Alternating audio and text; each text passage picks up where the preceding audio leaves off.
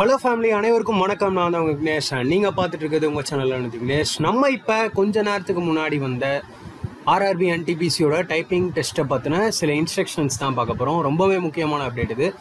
நான் இப்போ RRB Bangalore zone open பண்ணி வச்சுருக்கேன். சென்னை ஜோனோட வெப்சைட் என்னன்னு தெரியல, அதில் இன்னும் அப்லோட் ஆகலை. ஸோ இன்னும் கொஞ்சம் நேரத்தில் கண்டிப்பாக அந்த நோட்டிஃபிகேஷன் அப்லோட் ஆகும். ஸோ இங்கே வந்தீங்க அப்படின்னா click here to view all updates அப்படின்னு இருக்கு. சென் நம்பர் 1/2019. ஸோ நான் இதுக்குள்ளே போனேன்னா இன்னைக்கு கொஞ்ச நேரத்துக்கு முன்னாடி வரப்பட்ட அப்டேட் இது. ஸோ டாக்குமெண்ட்குள்ளே போய் என்ன அப்படின்னு பார்க்கலாம் வாங்க.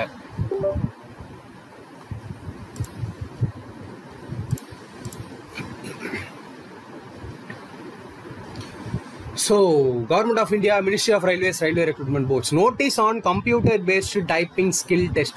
டைப்பிங் டெஸ்ட் கொடுக்க போறீங்க இல்லையா, அவங்களுக்கான மிக முக்கியமான ஒரு அப்டேட் இது. டைப்பிங் ஸ்கில் டெஸ்ட்டோட கம்ப்ளீட் இன்ஸ்ட்ரக்ஷன்ஸ் இதில் வந்துருச்சு. அண்ட் நிறைய பேருக்கு நிறைய டவுட்ஸ் இருக்குது. அது எல்லாத்தையும் நான் இதில் உங்கள்கிட்ட கிளியர் பண்ணுறேன் வாங்க. The computer-based skill test, typing skill test is scheduled to be held on 12 August 2022. City intimation slip will be live by 3/8. The candidates are required to type at least 300 words in English or 250 words in Hindi. இதை பற்றிலாம் டீட்டெயிலாக பார்ப்போம். So 12th ஆகஸ்ட்டில் உங்களோட exam. City intimation வந்து 3/8 அப்போ வந்துடும், August 3rd வந்துடும் சொல்லிட்டாங்க. The candidates will have to type in English or Hindi as per option exercised by them on RRB websites. English will be the typing language for those who have not exercised their option. Candidates who have opted Hindi for typing test must be familiar with the usage of Kruti Dev or Mangal font. The exam session consists of 3 parts. Typing practice for 1 minute to warm up and familiarize with keyboard, break for 30 seconds and typing test for 10 minutes which will be taken for evaluation. So உங்களோட exam typing skill test வந்து 3 பார்ட்டாக நடக்கும்னு சொல்லலாம். இவங்க சொல்கிற மாதிரி first 1 minute ஒரு warm up மாதிரி உங்களுக்கு கொடுப்பாங்களாம். அது வார்ம் அப் மாதிரி ஏதாவது எக்ஸசைஸ் கொடுக்கலாம், அதை டைப் பண்ணுற மாதிரி. அதுக்கப்புறம் ஒரு 30 seconds ரெஸ்ட்டாக. அதுக்கப்புறம் தான் உங்களுக்கான கரெக்ட் டைம், அந்த கரெக்ட் பேசேஜ் இருக்கும். 10 minutes தான் உங்களோட டைப்பிங் டைம். ஸோ 10 minutes முடிஞ்ச பிறகு ஆட்டோமேட்டிக்காக சப்மிட் ஆயிரும், நீங்கள் சப்மிட் பண்ணலனா கூட. ஓகேவா? அதை தான் எவல்யூஷனுக்கு எடுத்துப்பாங்க. ஸோ இந்த 10 minutes தான் மெயின், வார்ம் அப் அண்ட் அந்த பிரேக்கு கணக்கு இல்லாமல். 4th point, as the skill test is to determine the speed, candidates who have completed the passage can retype the passage from the beginning within the duration of test. That is 10 minutes. Candidates who do not type the whole passage at least once in 10 minutes will be treated as disqualified. The transcripts of those candidates who do not type 300 words in English or 250 words in Hindi within the prescribed time will not be evaluated. So நல்லா தெரிஞ்சுக்கோங்க, நீங்கள் type பண்ண வேண்டியது ஒரு passage தான், ஒரு paragraph தான், அந்த 10 நிமிஷத்தில். சப்போஸ் ஸ்பீடு நல்லா இருந்து நீங்கள் 10 நிமிஷத்துக்குள்ளேயே அந்த ஒரு பேசேஜை டைப் பண்ணிட்டீங்க, அகெயின் மறுபடியும் அதே பேராகிராஃப் அதே பேசேஜை டைப் பண்ணணும். மறுபடியும் முடிச்சிட்டிங்கன்னா கூட மறுபடியும் இந்த மாதிரி ரிப்பீட்டேஷன் பண்ணிக்கிட்டே இருக்கலாம்னு சொல்கிறாங்க. கொடுக்கப்பட்ட அந்த 10 நிமிஷத்துக்குள்ள ஒரு தடவை கூட அந்த பேசேஜை கம்ப்ளீட் பண்ணல அப்படின்னா அவங்க டிஸ்குவாலிஃபைடுன்னு சொல்லிட்டாங்க அப்போவே. ஸோ அந்த பேராகிராஃபே கம்ப்ளீட் பண்ணல அப்படின்னா உங்களால் 300 words கம்ப்ளீட் பண்ணியிருக்க முடியாதுன்னு அவங்க கிளியராக சொல்கிறாங்க. ஓகே, ஸோ இந்த பேசேஜை 10 minutesல ஒரு தடவை கூட முடிக்க முடியாதவங்க அப்போவே டிஸ்குவாலிஃபைடுன்னு நீங்கள் தெரிஞ்சுக்கலாம். ஸோ இந்த மாதிரி தான் உங்களோட டெஸ்ட்டு இருக்கும். The evaluation of the passage typed by the candidate will be done as follows. The mistakes will be classified as full mistake and half mistake. ரெண்டுமே நான் எக்ஸ்பிளைன் பண்ணுறேன். 5% mistakes of the total words typed may be ignored. Accordingly, the total number of mistakes will be calculated as under. Number of full மிஸ்டேக்கை ஃபுல்லாகவே அப்படியே count பண்ணிக்கிறாங்க ஒவ்வொன்றுத்தையும். half மிஸ்டேக்கை by 2 பண்ணுறாங்க. சரியா? So நீங்கள் எவ்வளோ half மிஸ்டேக் பண்ணுறீங்களோ அதை பாதி கணக்கு எடுத்துக்கிறாங்க. half மிஸ்டேக்கை ஆஃபாக கணக்கு எடுத்துக்கிறாங்க. அது எல்லாத்தையும் ஈக்குவல் பண்ணால் தான் நீங்கள் எத்தனை மிஸ்டேக்ஸ் பண்ணுறீங்க அப்படிங்கிறது வரும். சரியா? ஃபுல்லாக பார்த்துருவோம். அதுக்கப்புறம் half மிஸ்டேக்னா என்ன, ஃபுல் மிஸ்டேக்னா என்ன சொல்கிறேன். நம்பர் ஆஃப் மிஸ்டேக்ஸ், எத்தனை மிஸ்டேக் பண்ணுறீங்களோ 5% of total number of words typed. So நீங்கள் எவ்வளோ மிஸ்டேக்ஸ் பண்ணுறீங்களோ டோட்டல் வேர்ட்ஸ்லேருந்து அதுலேருந்து 5% எடுத்துப்பாங்க. அதாவது நான் ஆல்ரெடி சொன்னேன் இல்லையா, டைப்பிங்கை பற்றின ஒரு டீட்டெயில்டு வீடியோ பார்த்தேன். அதை பார்க்கணுன்னாலும் பாருங்கள், நான் கீழே லிங்க் டிஸ்கிரிப்ஷன்லையும் தரேன். உங்களோட டோட்டல் மிஸ்டேக்கில் 5% இக்னோர் பண்ணிடுவாங்கன்னு சொல்லியிருப்பேன். ஸோ மைனஸ் பண்ணுவாங்க.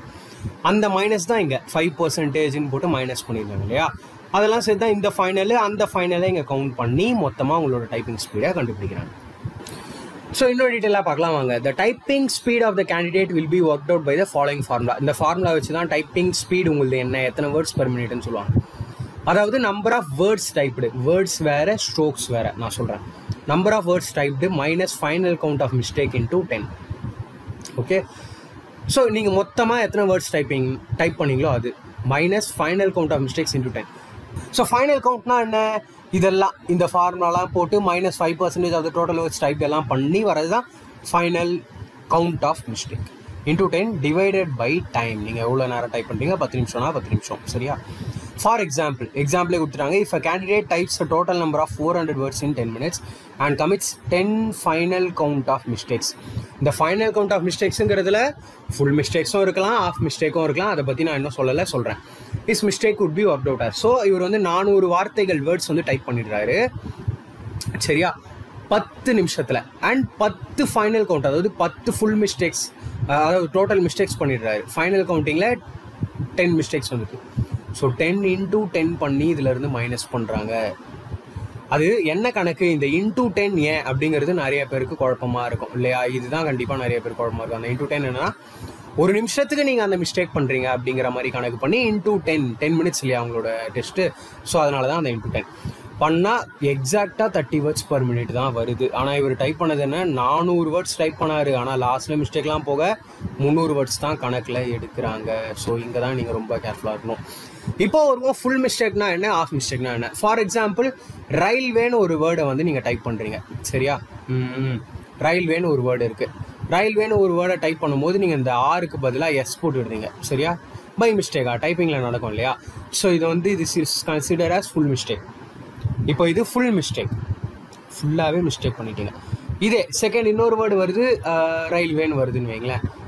இன்னொரு வேர்டு இது ரயில்வே. ஸோ இதில் என்ன இருக்குது, இது மட்டும் கேப்ஸ் லெட்டரு. ஆனால் நீங்கள் என்ன பண்ணிடுறீங்க, அப்படியே ஸ்மால்லையே ரயில்வேன்னு அடிச்சிடுங்க, ஸ்மால் ஆல்ஃபபெட்லேயே. ஓகே, ஸோ இதுதான் உங்களோட ஆஃப் மிஸ்டேக். ஓகேவா?